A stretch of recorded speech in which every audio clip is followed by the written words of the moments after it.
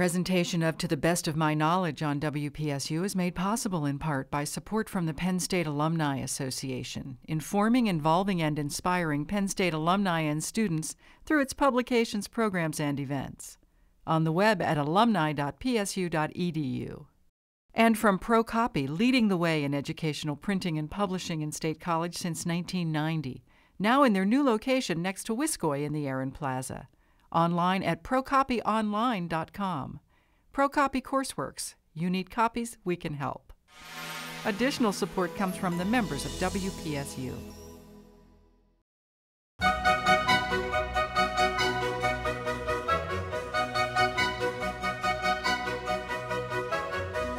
The studios of Penn State Public Broadcasting, this is To the Best of My Knowledge. Good evening, I'm Graham Spanier. Tonight we'll be talking about immigration.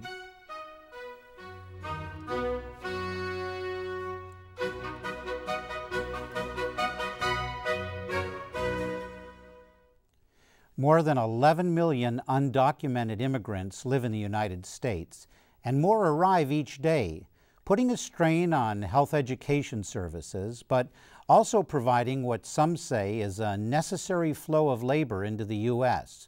Meanwhile, polls show that the majority of Americans want less immigration, even legal immigration. Are people concerned about immigration primarily for economic reasons or because of security and cultural issues? More generally, who tends to be against immigration and why? We'll talk about that and more. We'll also take your phone calls at 1-800-543-8242. You can also reach us via email at response@psu.edu. Now let's meet our guests. Joining us in the studio are Victor Romero, Associate Dean of Penn State's Dickinson School of Law, where he teaches and writes in the area of immigrant and minority rights, and David Shapiro, a Penn State professor of economics and demography. And joining us later in the program by telephone from his home in Virginia will be Steve Camarata, Director of Research for the Center for Immigration Studies. I want to thank you both for being with us now right here in the studio.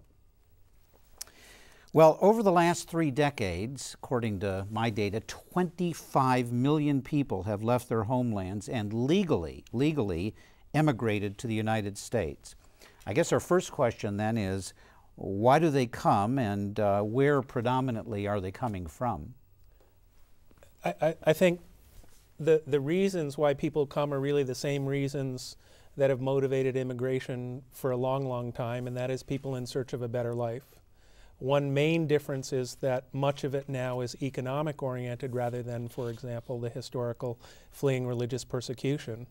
In terms of where they come, in recent years, or if one looks at data on the foreign-born population in the United States, above 30% of that population is from Mexico. Another 22 or 23% are from the Caribbean, Central America, and South America. So a little over half of the foreign-born are from Mexico and elsewhere in South and Latin America. Another good chunk, about 23% from South and East Asia, and then 3% from the Middle East and 20% all other. So they come from a wide variety of places, but quite different from what was the case, say, 30, 40, or 50 years ago, when there was much heavier European immigration to the U.S. and much less from Latin America and other parts of the world.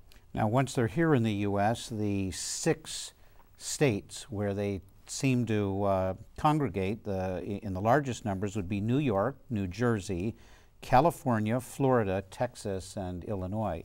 Now, apart from those being some of our larger states, can you say anything about why the concentration in those particular states?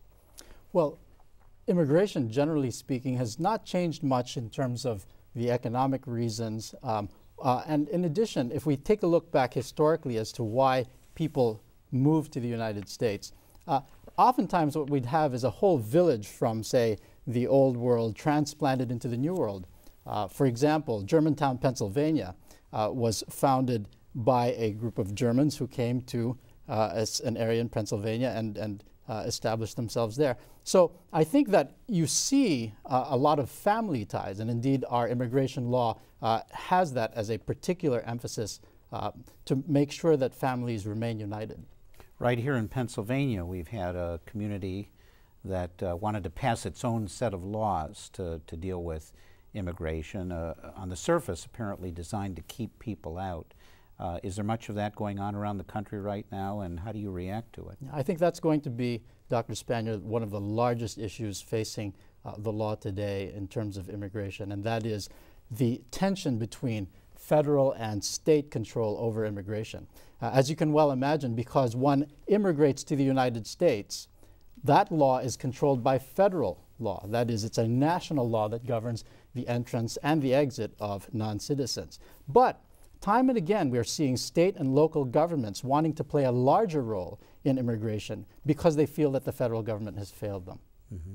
Now, Dr. Shapiro, can you comment on some of the economic aspects of this? Great. I'm glad you asked that question, because I was going to say I want to go back to that, the earlier question. The 6 states that primarily draw people are, of course, some of our larger states, but they're states with very strong economies by and large. And so they're states where there are job opportunities for immigrants in many cases.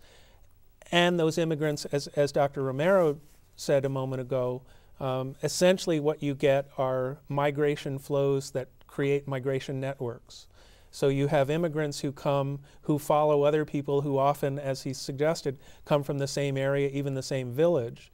And that facilitates basically getting set up, if you will, in a new environment. Now there's this at least stereotypical view that the economics involve immigrants coming in and taking our low-wage jobs that perhaps there aren't enough Americans to fill. To what extent is that accurate, and to what extent does that explain some of the economics surrounding this? It is true that it's partially relevant, in part because educational attainment in the United States has been growing substantially over time. So our labor force is getting better educated. By and large, the educational demands for jobs have also been increasing, but there's still a good number of jobs that need to be done that do not require high levels of education. So we've got a native-born labor force where only about 8% of the population has less than a high school diploma. We now have an immigrant pool, if you will, where something in excess of 30%, so almost 4 times as many, do not have a high school diploma. So it is true that immigrants are indeed filling a lot of low-skill jobs. The extent to which they are crowding out natives is hard to determine, however. It's a debatable issue, basically. Mm. Now, the polls show that a majority of Americans want less immigration, even legal immigration. So it raises the question of whether security, cultural issues, issues of discrimination, other variables quite apart from the economics are what's driving the public attitudes.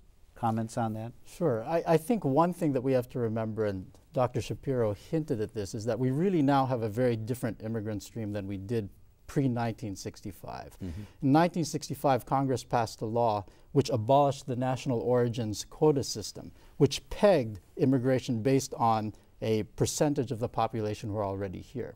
And so that really opened up immigration from Asia and Latin America. So to that extent, we have to ask ourselves whether some of this might be motivated by a perception of difference, of otherness, if you will.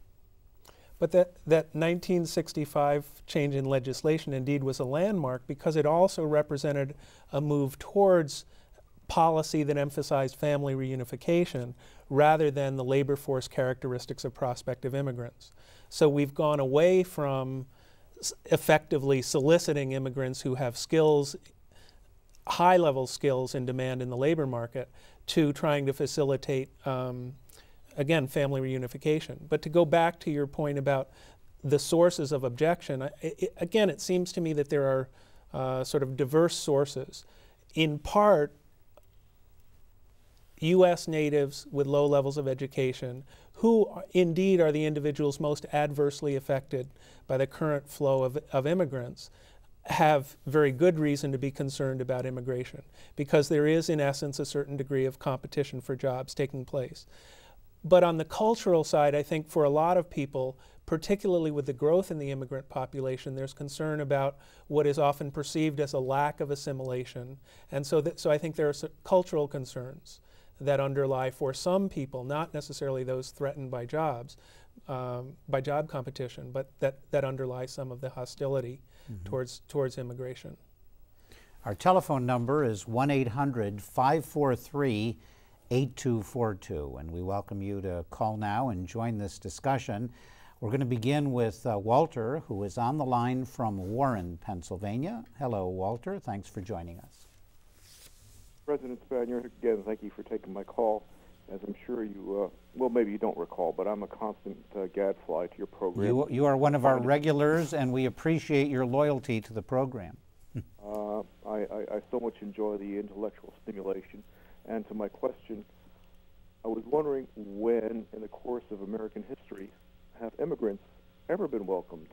I mean, my ancestors are German, and, you know, you hear stories about the Germans being, well, less than welcomed. There's still an Italian anti-defamation league because the Italians weren't exactly welcomed in the United States. You know, the various different ethnic groups, they've had a hard time. The Irish, they got less than optimally paying jobs throughout their history. I mean, when has the United States ever welcomed its immigrants? I think it's a great question. You know, we talk with such great pride about the immigrants who made this country what it is, and of course, except for the Native Americans perhaps, we're all immigrants or ancestors of immigrants, and that's a big part of what the U.S. is about. But we tend to look back, don't we, with some nostalgia at the whole phenomenon of immigrant until the last maybe decade or two. But actually, Walter raises a point that it probably was never what it was cracked up to be in terms of public acceptance and open arms towards immigration. I'd welcome a comment from each of you on that. I think that's exactly right. Walter makes an excellent point. He mentioned, for example, a couple of groups. For example, the Irish, whom now everyone would consider to be white by designation, both in terms of their status in society generally and in terms of how they're welcomed. But certainly they were not as well favored as, for example, the Anglo-Saxons, and then after them the Chinese, the Mexicans, and so forth. And so I think that there is that tendency, and perhaps a tendency of human nature, to distrust that which we don't fully understand. And so I think I do agree with that. Dr. Shapiro. Yes, I think the first century wasn't too bad. But if my memory serves me well, I'm not quite sure, but my understanding is that some of the initial legislation pertaining to immigration began in 1882 with the Chinese Exclusion Act. But the quotas that Dr. Romero referred to, which were abolished in the 1960s, had been begun either at the tail end of the 19th century or early in the 20th century, and experienced modifications as the flow of immigrants changed. So when more immigrants started coming from Italy and other parts of Southern Europe, changes were made in national quotas that basically tried to keep those immigrants out or keep their numbers limited. So again, your point, Walter, is a very good one, that we have in fact a long history of very mixed feelings about immigration, despite the normal view that we're a land of immigrants. Some of the data I have show that in 1970, which for some of us wasn't that long ago, there were 9.6 million immigrants in the United States. Now there are 36.2 million, and the population of the U.S., as we know, is just about 300 million. So that's a pretty good size number.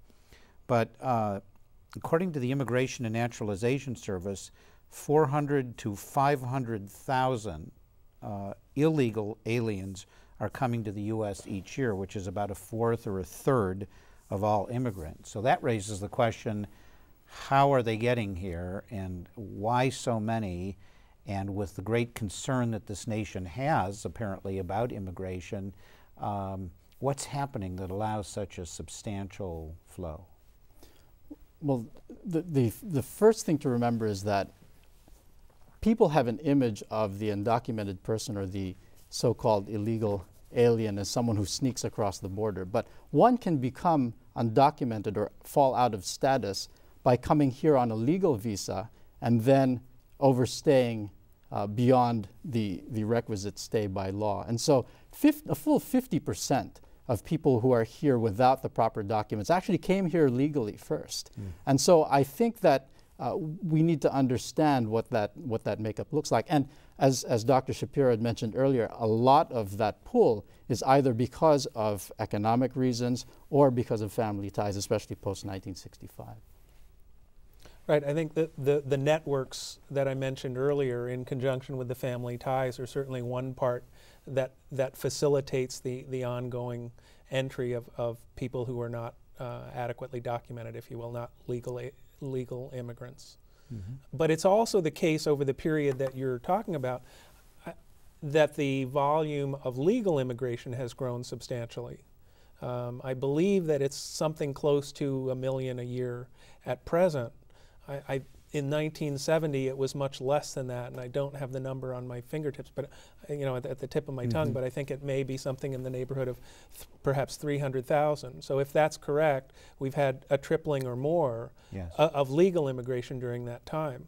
I think one last point that I'd like to make too, and something that we shouldn't forget, is the fact that there are lots of non-immigrants who come to this country. In other words, if we think about the ebb and flow of people into the United States who are not U.S. citizens, a full 90 or 95% of those folks actually go back. So when we're talking about the immigrant population, it's actually quite small as a percentage of non-citizens generally.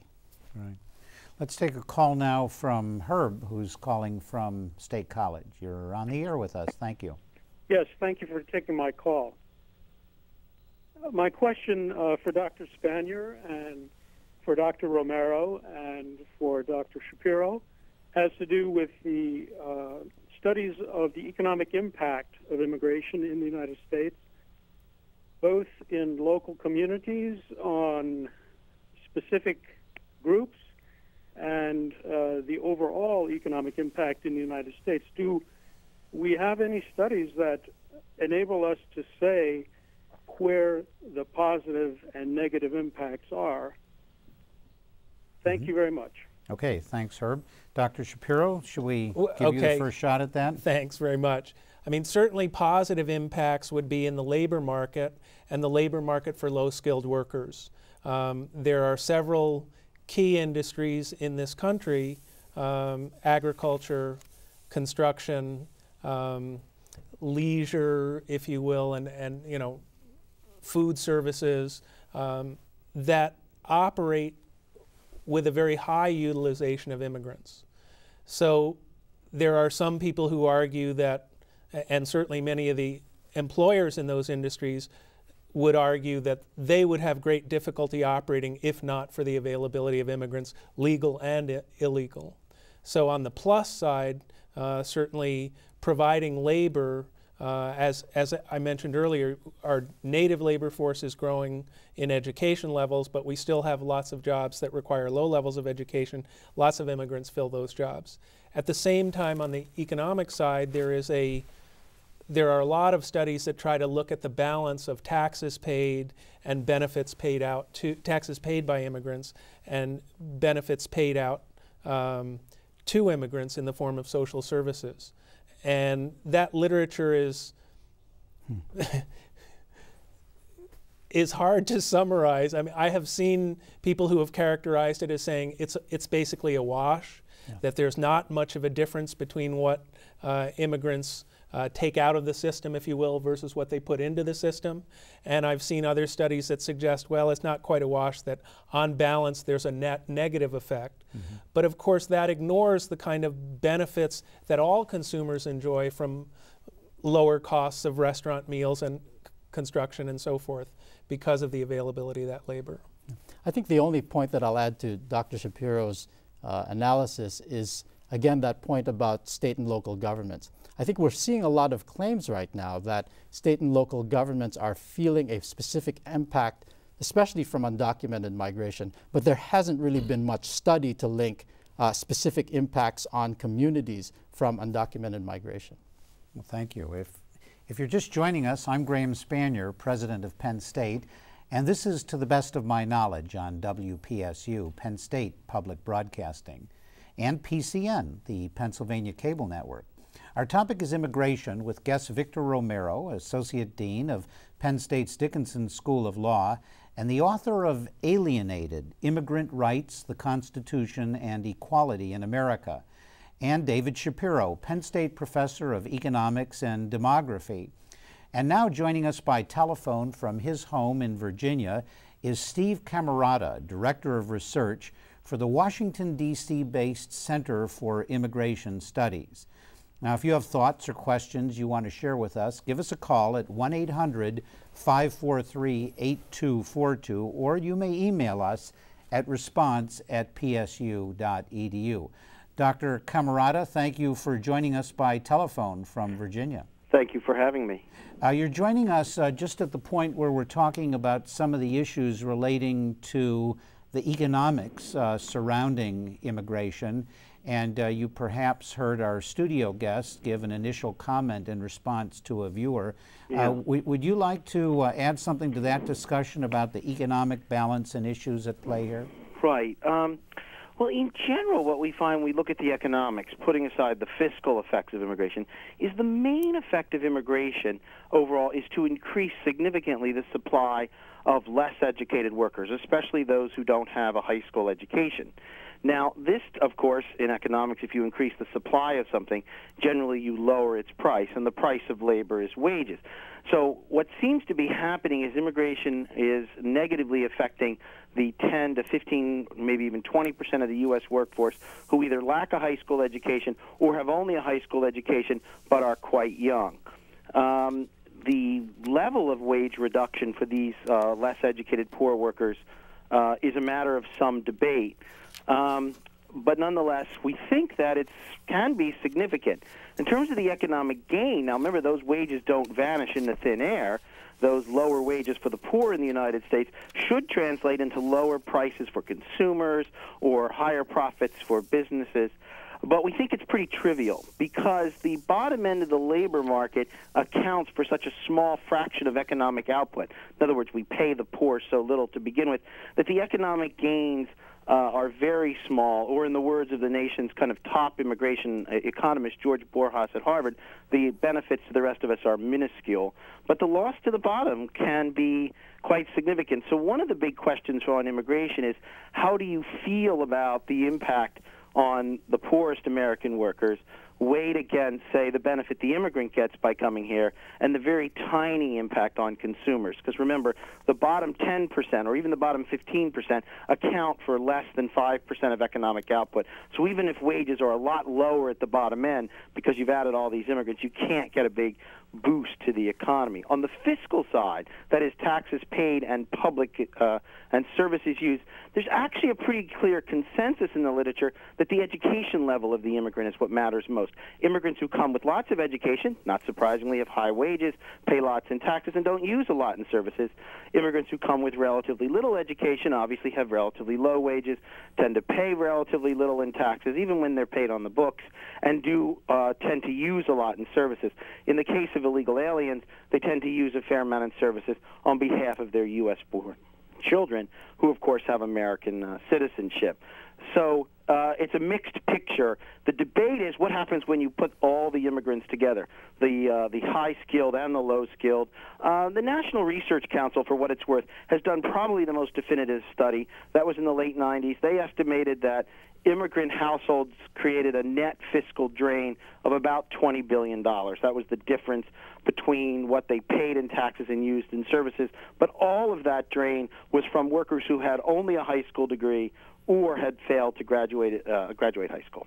You know, over the summer, I was visiting with a mushroom farmer in Pennsylvania, and all of his workers are immigrants, legal, he believes, and they seem to work very hard and very long hours, and they send a lot of money home to Mexico. Is that typical, that a lot of immigrant workers are sending money home, and how does that tie into some of the economic issues? Dr. Shapiro? Yes, well, it's very common for migrants to send money home. You know, in the literature, this is referred to as simply as migrant remittances. And such remittances, in some cases, can be a significant share of the income of a particular nation. A number of years ago, before this most recent surge in immigration to the U.S., I saw an estimate, for example, that national income in Haiti was higher by 5% than it otherwise would have been simply due to migrant remittances. Those remittances enable people back home in the originating country to do certain things, make investments, do other construction projects and so forth that certainly improve their lives there. So that is, on a global scale, that's part of the overall benefit to migration. And indeed, the immigration is seen as part of a family, broader family strategy to enhance well-being for the extended family. Matthew is on the line, calling from Altoona. Matthew, do you have a question for our guests? Yes, sir. First of all, just a comment. I lived in Central America for a little over 3 years, and my wife and I, my wife's also from Central America, you know, we have pretty strong ties to the Latin community. I'm calling from Altoona. There's, unfortunately, we don't have a very diverse Latin community here, but in Virginia, where we were pretty tightly knit with the community there.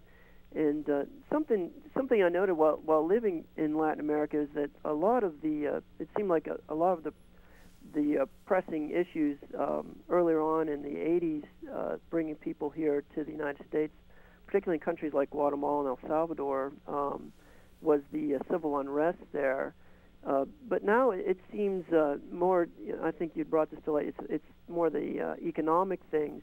But something I don't think that was mentioned that's also, you know, we try to go back to Latin America fairly frequently, needs to be mentioned also is the how things have gotten out of control with crime, and a lot of people don't feel safe in those countries anymore. And I think if if our guest speakers had talked with people in Latin America, I think that's a legitimate concern. People do feel safer here.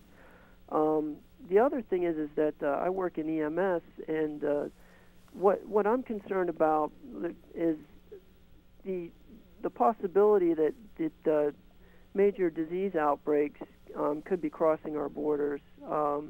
And I'm against illegal immigration. I think the system really needs to be revamped. You know, I was exposed to tuberculosis as an EMT. Well, let's put that question to our guests. Dr. Camerata, did you hear his question? Sure. And I mean, do you have any thoughts about diseases coming across the border and some of the other issues he raised? Right. I mean, I think that I was going to answer the other question about social chaos. One of the unfortunate legacies of conflict in South America, or Central America, I should say, is has been a kind of a rise in kind of social chaos. People who worked for paramilitaries, fought in the Civil War, were orphaned by the Civil War. There's been a real increase in social chaos there. And that is probably something that's spurring migration, independent of, you know, the large income differentials between the United States and a place like that. And actually, we see this in Mexico too. Parts of Mexico have become extremely chaotic, and not just at the border. So that also plays a role. Disease has always been a big concern, and almost certainly it's true that for diseases like Chagas disease or tuberculosis, or even this recent outbreak of mumps in the Midwest, it's pretty clear that immigration has played a very large role in the resurgence of these kinds of things, or in the case of Chagas disease, something new, into the United States. And disease is something that, if you see a total balance sheet of immigration, people usually count, you know, as one of the costs. Well, thank you. Our telephone number is 1-800-543-8242. And the next caller in the queue is George from Mahaffey. Hello, George. Hello. How are you doing tonight? Good, thank you. My question is, why not seek citizenship? I mean, is there a fear that they have to get in as a citizen? Well, let's put that to Dr. Romero. That's a more complex question than it probably seems on the surface. Would you like to give us a little outline as to how that works, perhaps? Absolutely. I'd be happy to. As a naturalized citizen myself, I came originally from the Philippines. I think it's actually a pretty complex question. On the one hand, you want to be part of a nation, especially if you have relatives here. Myself, I married an American citizen.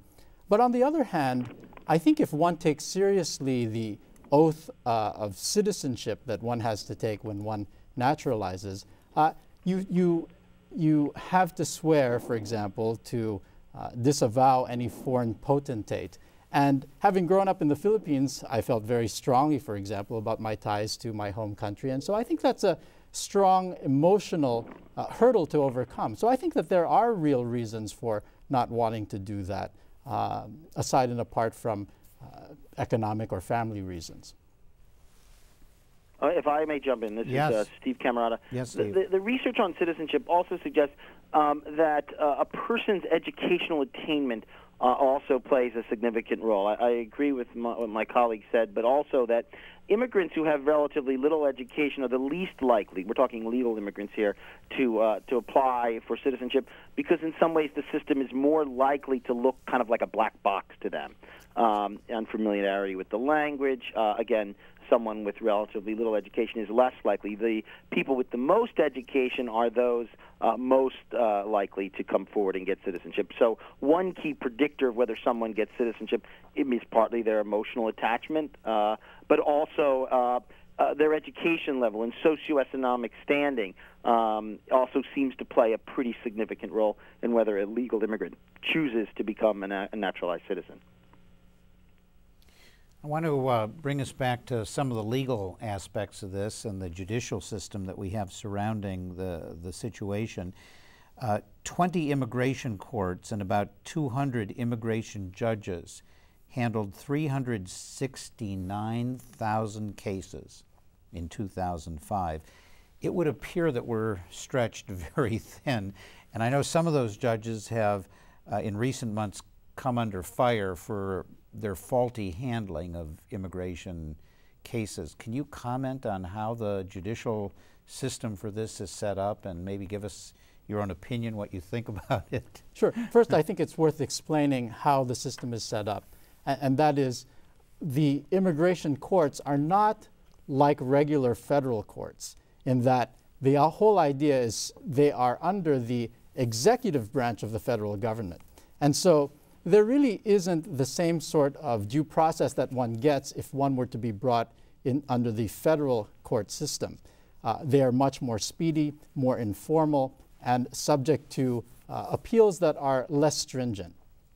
And because of this, there are lots of claims by people who are studying the system, federal court judges who review some of their opinions, that the system is in fact broken and needs to be revitalized. I tend to agree with that. I think that if we're talking about situations, especially if we think about situations where someone might be sent back to a country where he or she might be tortured, and certainly in asylum claims that is a large possibility, I think that there would be a strong argument for greater oversight, especially in those types of situations. Robert from Du Bois, we have you on the air now. Do you have a comment you'd like to make or a short question? I have a little comment to make, and thank you for taking. I have a little comment to make, and thank you for taking it. Sure. You mentioned the national origins quota system. Well, that served us very well through 2 world wars up until this time, and I think we should retain that. My problem is with all of these people that are coming from Central and South America. In 500 years, they have not been able to produce a democratic, free, prosperous country down there. And they're bringing that culture into this country. it galls most Americans to see our streets taken over by illegal immigrants. I, for one, think that they have only one right, and that's to go back where they came from. They're not really wanted there. Well, could one argue, on the other hand, that those who have come to the U.S. are coming because they like our brand of democracy and want to be a part of it, as opposed to coming here to import that culture that might seem dysfunctional to us from their own country? The problem is there's so many of them that do not want to assimilate into our culture. Otherwise, they wouldn't have been out on the streets creating chaos and all of the other demonstrations that they were doing, waving foreign flags in my country. I do not like this at all. And in their country, if we'd try and wave an American flag, we'd either get shot or tossed in jail immediately. Okay, well, let's see if any of our guests want to venture a comment on that. Well, let me say this. This is Steve Camerata. Yeah. That I think that a very large share of Americans share the caller's concerns. Let me address the question of assimilation. I don't think it's correct to say that immigrants come to America and don't want to assimilate. I think there are other things going on. One is the numbers are so enormous. Most people estimate that the foreign-born population is about 37 million here. So that's, dramatically greater than at any point in American history. And those numbers themselves may create a certain insularity that hinders assimilation. We also have something else going on, technology. You can fly home. You can call home. Heck, you can listen to your hometown radio station on the Internet. And this probably also hinders the kind of more robust assimilation that many Americans feel they'd like to see. That psychological tie or even physical tie with the home country isn't broken the way it was 100 years ago when you had to book a steamboat passage back that cost 5 years' salary. So those two things. And finally, the other big thing that's gone on in America is a fundamental change in elite attitude. There has been a complete breakdown in consensus on what it is that we want from the immigrants. In the past, we wanted immigrants to put aside their old loyalties and come to see America and American history as something they and their ancestors did. But that ideology has been increasingly under attack as a kind of Anglo-conformity. So what we have now is a change, especially among elites in the United States, about what they're asking for the immigrants. They get all kinds of conflicted messages. And this also, I think, creates a lot of dissatisfaction on the part of the public. That, coupled with technology, that coupled with numbers, also probably creates a more muddled assimilation picture.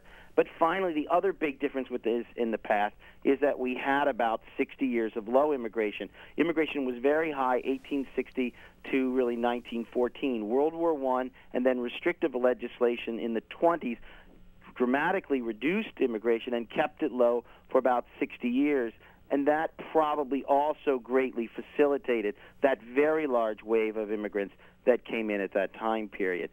There is no sign yet, although there's deep public dissatisfaction, that we're going to do the same thing now, bring the numbers down anytime soon. Brad from Clarion, you are next on the air. Thanks for joining our program tonight. Hi, how are you guys? Good. Yeah, I was wondering why our government lets all these illegal immigrants in the country, and they first worry about taking care of them instead of worrying about taking care of our own people, like the Vietnam vets that are homeless on the street, but yet they worry about the immigrants first. Okay, let's put that question to our guests. That's another sentiment that comes up quite a bit. Dr. Romero? I'm happy to take a first stab at that. I think first it's worth thinking about how one becomes undocumented and what it means to be illegal, et cetera. And I think that one should remember that one's status depends on the law that is applied. So for example, just by way of example, one can come from any number of Western European nations to this country with little more than a passport.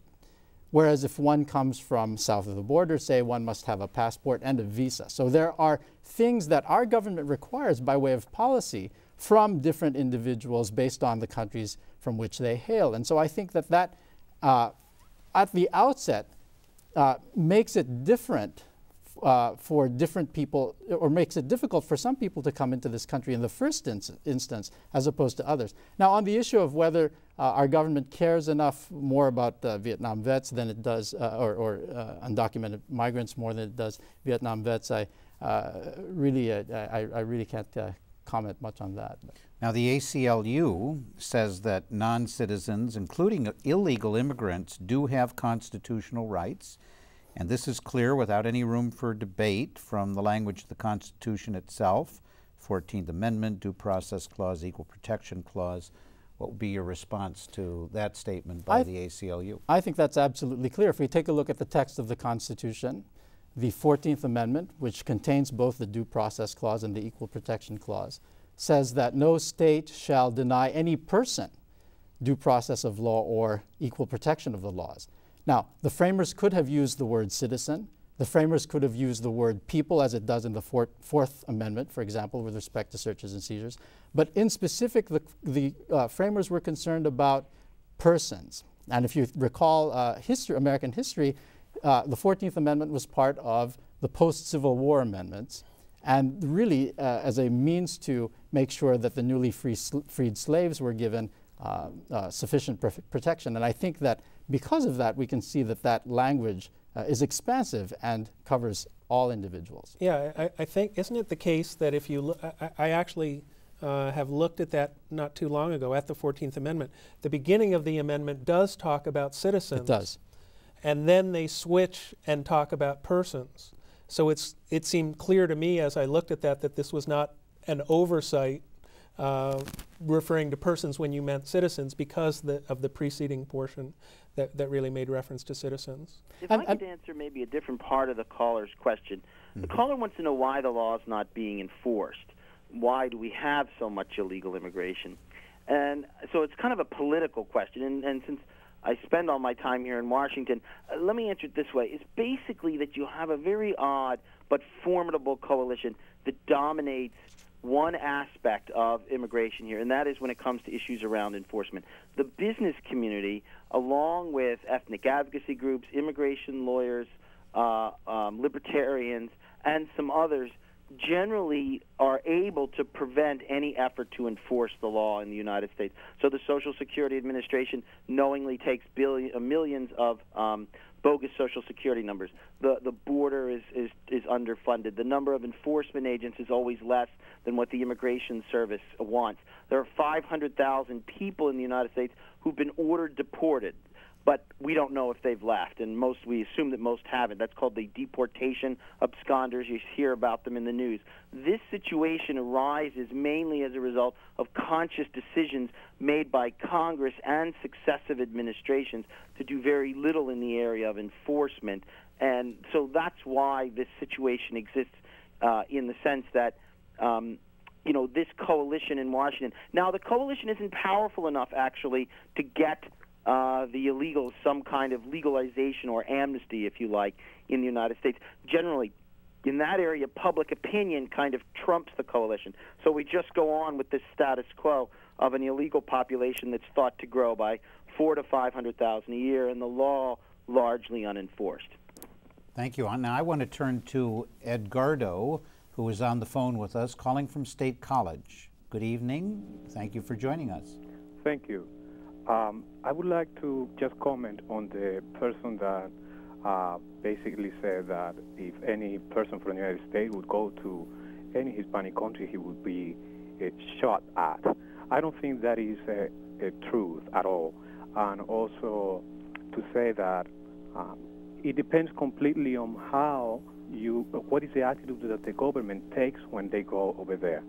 I also would like to have ask you questions now that I am on the air. Yeah, sure. And basically many of these immigrants that come here are doing it for some reason. And the reason that they do it is perhaps because their governments are not stable and they are not enjoying the security they look for. I was wondering how the international politics of the United States is affecting these countries, and how that affects the amount of people that come into this country here because of that international politics. Many Hispanic countries, including mine, are not or to not appreciate the fact that the United States have to check on us to have some sort of free election of our presidents.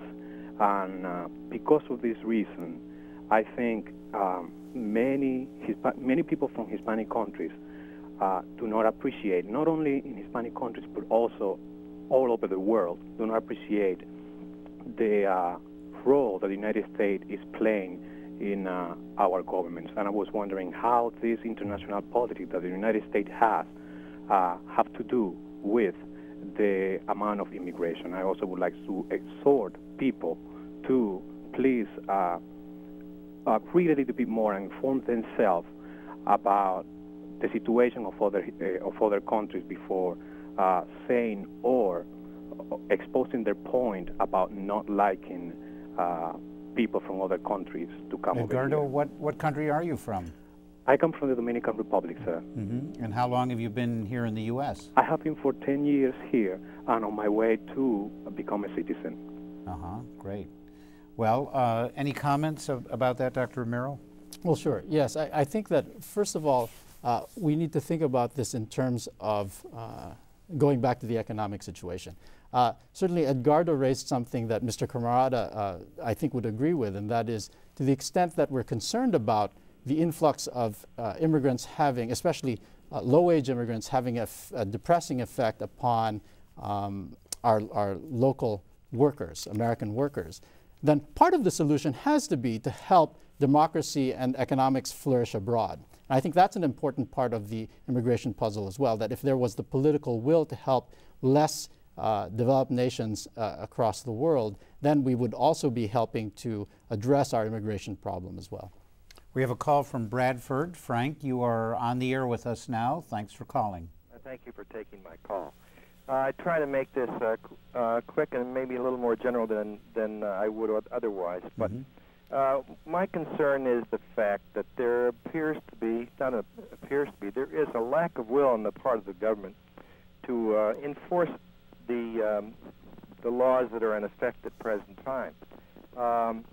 Americans in general that I talk to are confused by this fact, and most of them crave an orderly process. In particular, most discussions tend to revolve around the security of the border and the southern border and immigration from Mexico and other Latin American countries.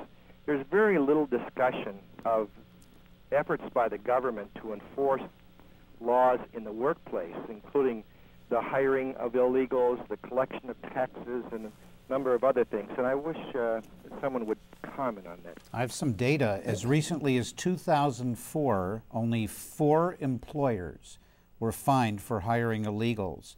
Some argue that we need to enforce the laws on the books as well as make greater efforts to deny illegal aliens such things as driver's licenses, bank accounts, loans, and in-state college tuition. So I think Frank's got an interesting question here about this, right. Dr. Shapiro. Well, I know that Dr. Camarada has some comments on this, but if I can just jump in initially, I think trying to police a very long border is much more difficult than trying to do the kinds of interventions that Frank referred to in his question, where you really go to the workplace. And I think a lot of this then goes back to the sort of coalition that Dr. Camarada referred to in response to an earlier question that manages to succeed in keeping enforcement levels well below, at low levels.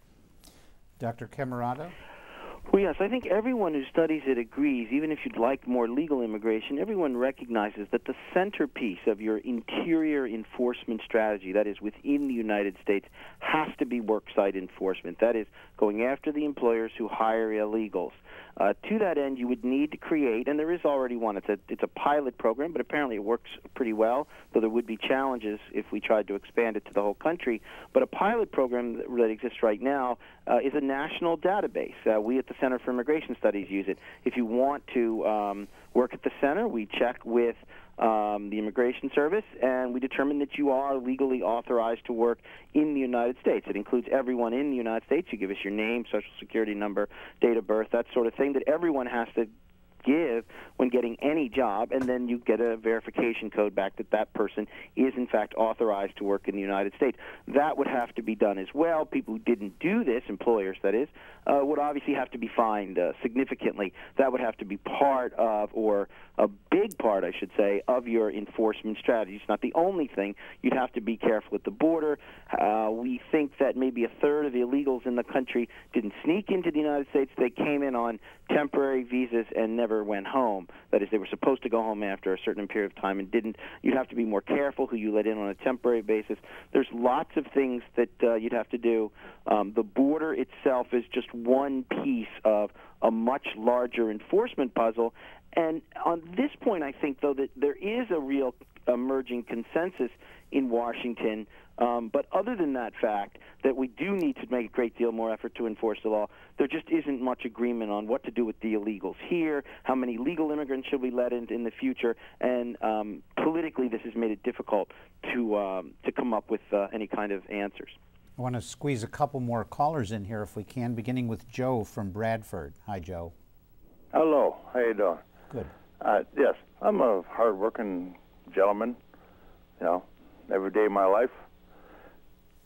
And I just want to know how and why can these illegal immigrants come into our country and just, you know, take our jobs. So, I've been watching the show for a while, and I think the gentleman in the middle there has been double talking for a while. Victor, I think he's referring to you. Yes. I'm happy to. He's been stirring around a subject.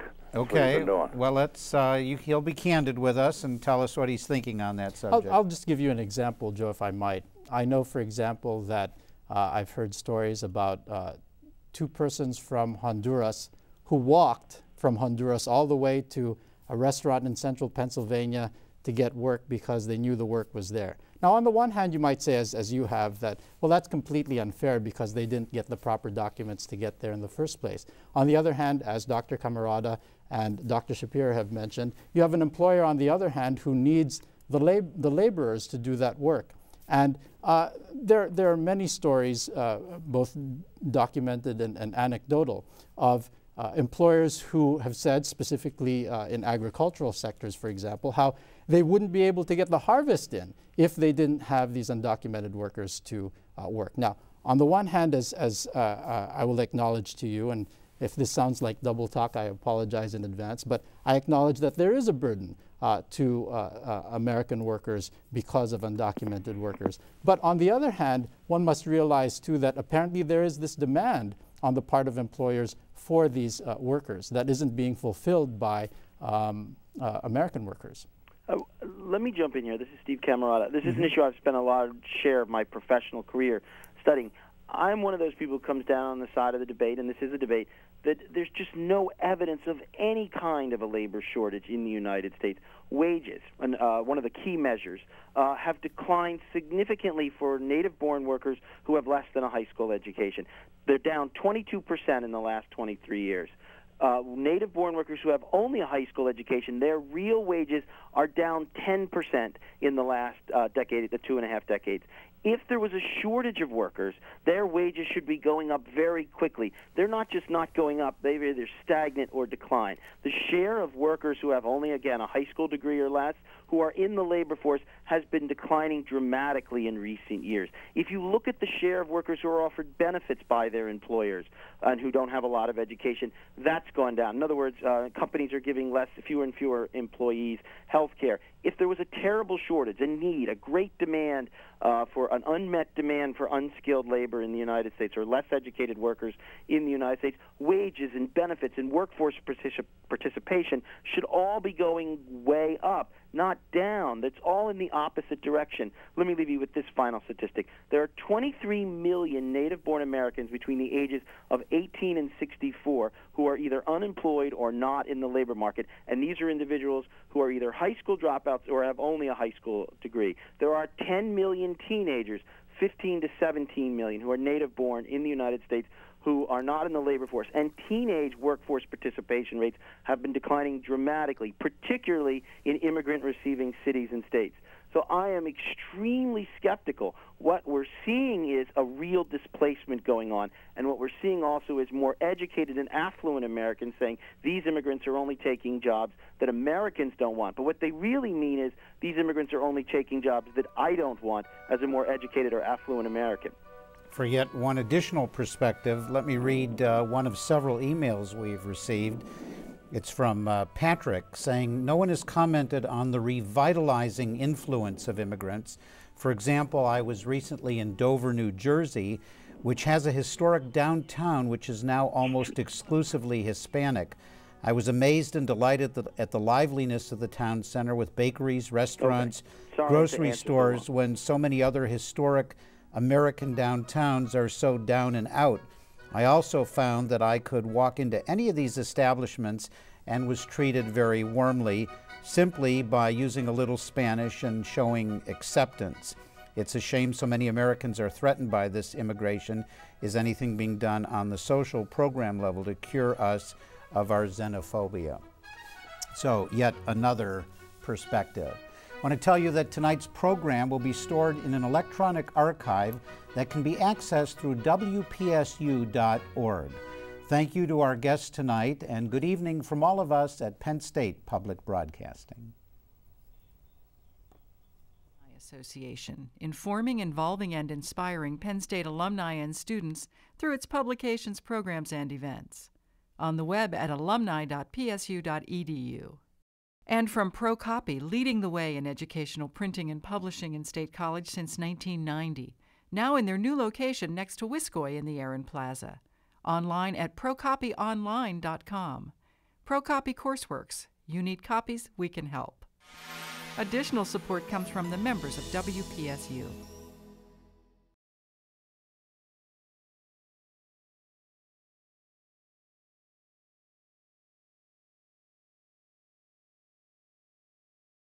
A copy of the program you've just seen can be purchased through Penn State Media Sales at mediasales.psu.edu or by calling 800-770-2111.